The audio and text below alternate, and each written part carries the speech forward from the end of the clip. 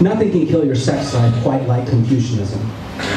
For some, having a duty to keep the family line going already can be an ultimate anti-aphrodisiac.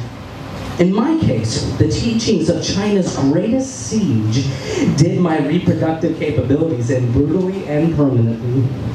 You might say it's especially brutal given that I'm not even Chinese. But it happened largely by my own hand. And it's also made me a more virile contender in the propagation of our species than ever before. Confucius may have taken my balls away, but he gave me so much more in return. To be honest, I was never really getting much from the opposite sex to begin with. Some people will tell you that simply being a guilo in Hong Kong ups your chances in the department dramatically. I can't say whether that's true or not, but it's certainly never gotten me anywhere. This is particularly glaring given the fact that I wasn't just any guilo in Hong Kong. As it happened, I was the heir apparent of one of the esteemed British trading giants here. The family owned Hungs that famously dominated the colonial economy for much of its history. Unfortunately, this meant there was immense pressure on me to produce a male heir myself. In fact, it was a condition for my inheriting chairmanship of the company. The title of Taipan is sometimes literally translated as top class, or sometimes as big shot. But what it really means is big daddy. As my own daddy was more than keen to remind me, if I don't have posterity in the bag, he assured me, he would pass the reins on to one of my male cousins, simply on account of their wives having popped one or two potential princelings out already. I guess strands of Confucianism worm their way through all families, Chinese or not. And as I said, the pressure to pass one's genetic material down can leave some sons with lifelong performance anxiety. But not me. I wanted to sow my seeds according to the letter of the family law. I wanted to consummate the most precious will of my forefathers with my most precious organ. I just didn't have the chance. I don't know whether it was a lack of looks, a lack of charm, or simply a lack of personality after neutering all my own aspirations to serve those of my family. But somehow, this descendant of successful seafarers and merchants just couldn't get the fish to bite. And in the end, it cost me the one thing I had to my name. It cost me my name itself. Not only did I never become Big Daddy of the company, but once its new Big Daddy took over, I became its embarrassing bastard child. And eventually, I was thrown overboard altogether. It happened after a moment of crisis for the company. Those familiar with Hong Kong history will know that the sun set on the supremacy of the British Hongs before it did on Her Majesty's empire. They lost their vice script on the economy's vital parts to the younger, hungrier Cantonese conglomerates. The new powerhouses of expansion came to devour some of their white elders in the most hostile of hostile takeovers. And it was one such threat to our family fortunes that officially led to my dismissal. Officially, I say, because while I was accused of mismanaging my responsibilities during the crisis, to me, it seemed a convenient excuse for my cousin to deal with once and for all with a possible lingering threat closer to home. Either way, I was tossed from the family ship, and in my desperation, I clambered onto the nearest vessel. Now, any vessel would have done, but in this case, it happened to be the local beast of a company that had almost swallowed my family's own empire.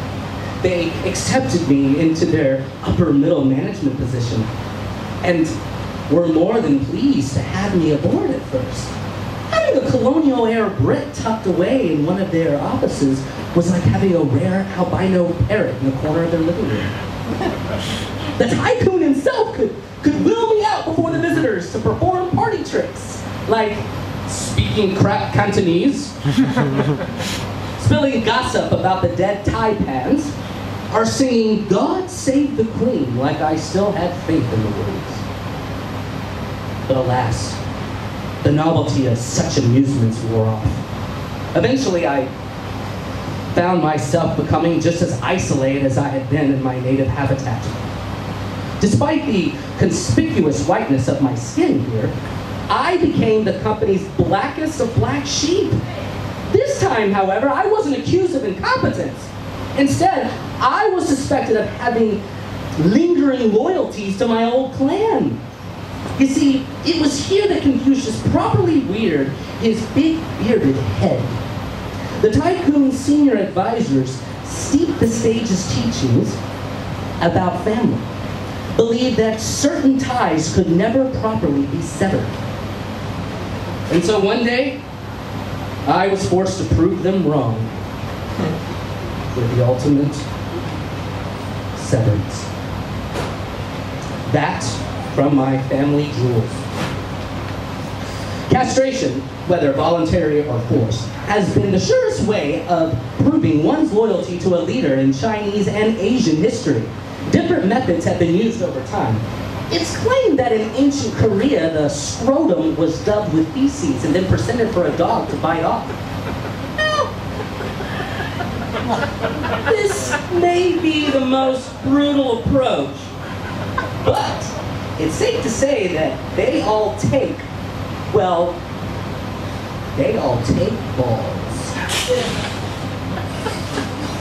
I chose the traditional Chinese method, which involves removing the whole package, including the treacherous serpent for good measure.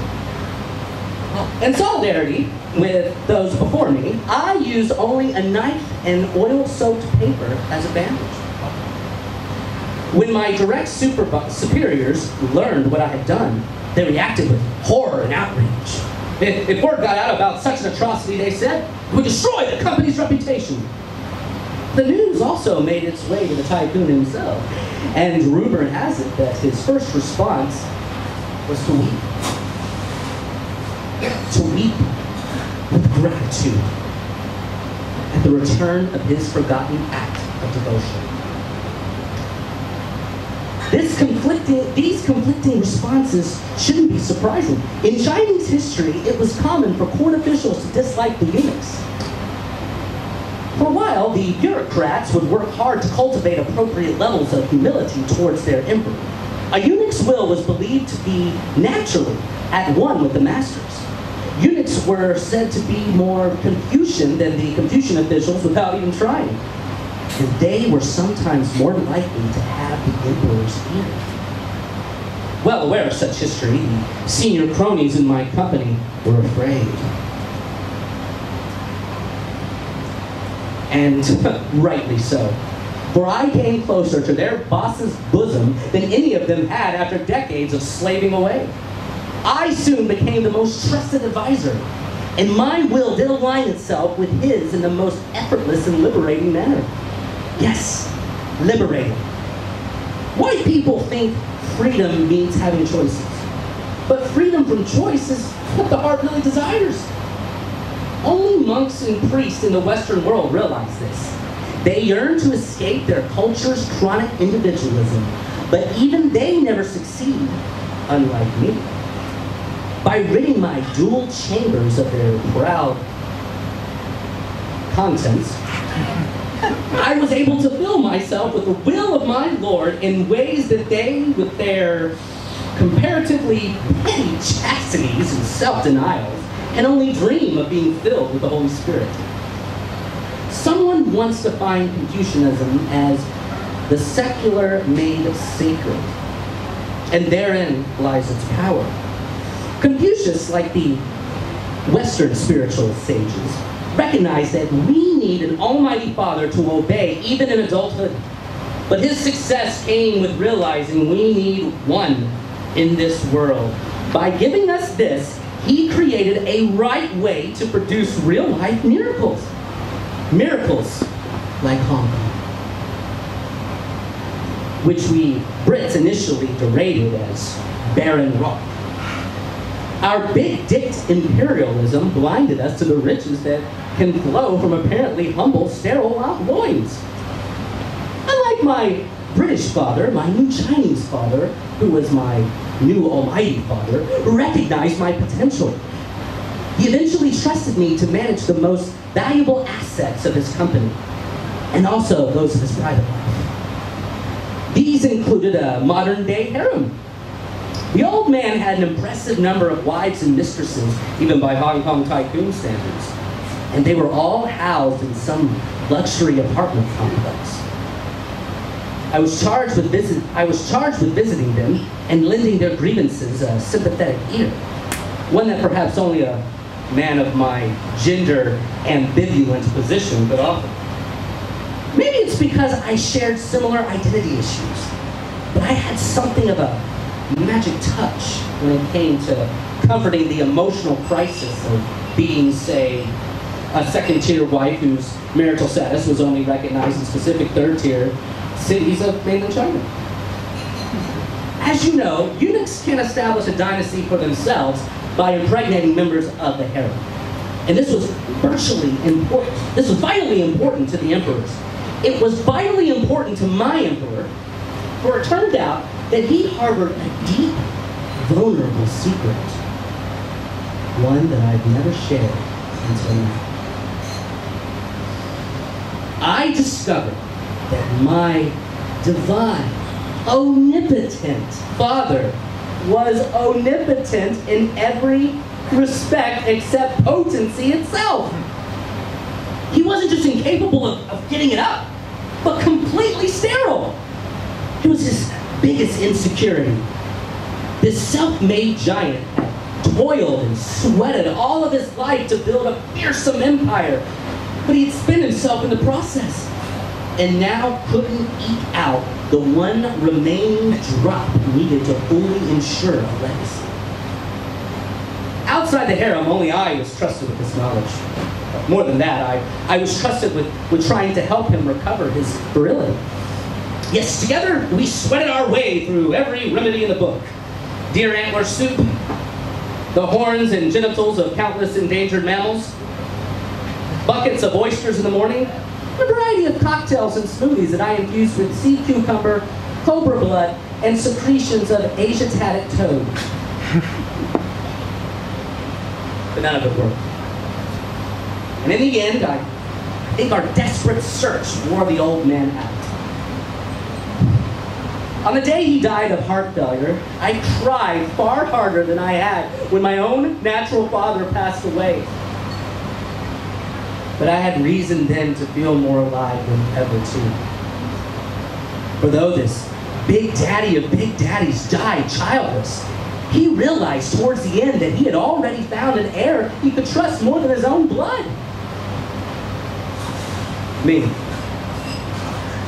He trusted me to look after his precious empire until I too found a worthy successor. For he saw that I understood self-sacrifice, that I was self-sacrifice. I literally embodied it. He trusted that I was capable of denying myself the gratifications of whatever harems I might have been given, all for posterity. And he was right, much more so than he realized. I did know the value of preserving the family riches for posterity. More specifically, I knew the value of cryopreserving them. You see, I said before that it takes balls to give yourself a big snip.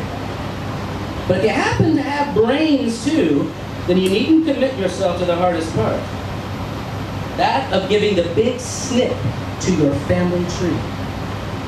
Unlike methods for amputating your balls, methods for storing their output has advanced impressively over the years.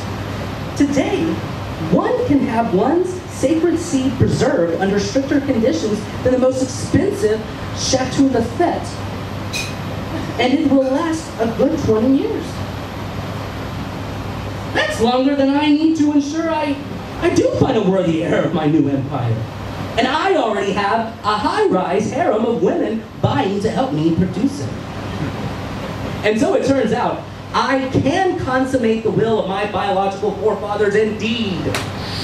I'm about to acquire their beloved empire and absorb it into a bigger empire for their genes to rule than they ever dreamed. All while serving the will of my adopted father at the same time. My adopted father, whose former underlings now serve him by serving their new adopted father, me. But what should they call this new father? Well, it wouldn't work to use the title for the old British bosses. Taipan, whose Cantonese pronunciation, by the way, is more accurately rendered Daiban. Or in English, Taipan has also become the name of the most venomous species of snake, which I think is unjust to associate with me. Now, a more fitting alternative has already snuck its way into the corridors of my new empire. Titan. In English, as you know, it's a name of a race of Greek gods. But here in our country, it's also a suitable Anglicization of Dai, which can mean big eggs, or in local slang, big balls. You see, I was never truly parting ways with the family jewels. I always knew they were coming home. From the Taiping Rebellion to the Cultural Revolution, China's tried desperately hard to kill Confucianism. Some foreign observers can't see why, believing it's the most harmless of worldviews. But this foreigner knows better.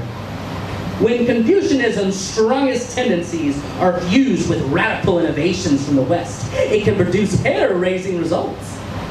Like Hong Kong in the 20th century, and China in the 21st, and me. Okay, I could go on blathering about history, but like the rest of modern capitalist China, I've got the future on my mind. And a business meeting to settle some scores with my Guaylo cousin. Thank you.